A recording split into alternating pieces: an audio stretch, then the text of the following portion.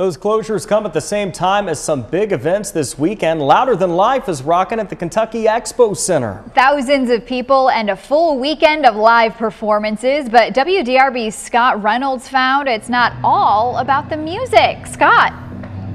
Well, Fallon, I can tell you this loud crowd is having a good time, and it's not packed yet. As you can see, there's still some room on the grass here near the back area, but that will change when on the main stage tonight, Slipknot takes center stage. Thousands are pouring in right now. Likely more than 40,000 people will be here tonight for Louder Than Life. Now, Slipknot is known for wearing masks, but behind those masks, we found a gentle soul. I got to talk with Corey Taylor of Slipknot, who has a heart for those who are hurting. His Taylor Foundation donating a signed Corey Taylor guitar to the Veterans Club in Louisville. Because veterans, well, as Taylor knows, they also often wear masks, hiding a lot of hurt from PTSD.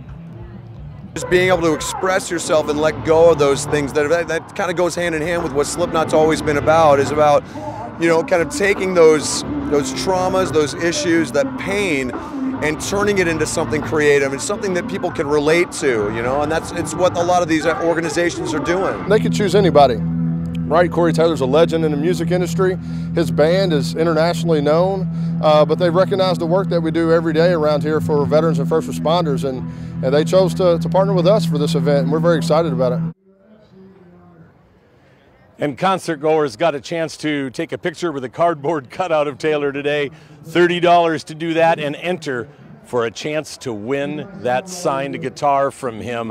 He also got a chance to see his son play here in a band called Vended earlier this afternoon. A special moment for Corey Taylor, and it is a great night to be out here with a wonderful temperature we're having right now.